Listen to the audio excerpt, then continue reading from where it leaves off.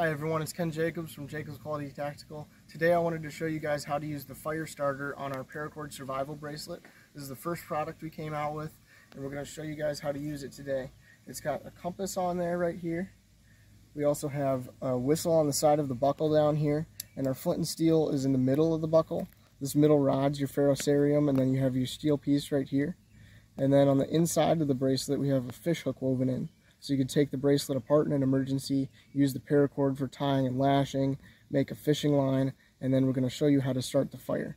So come down here, and we've got our tinder pile ready. We've got some sticks off to the side.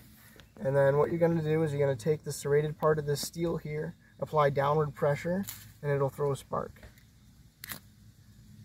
Just like this. There we got our fire started. Gonna put some sticks on there, get it going.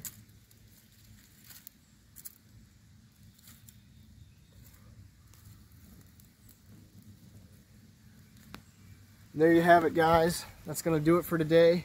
We'll see you in the next video. You can get these bracelets on our website, jacobsqualitytactical.com, as well as our Etsy page and eBay page, which we'll link in the description. Thanks for watching.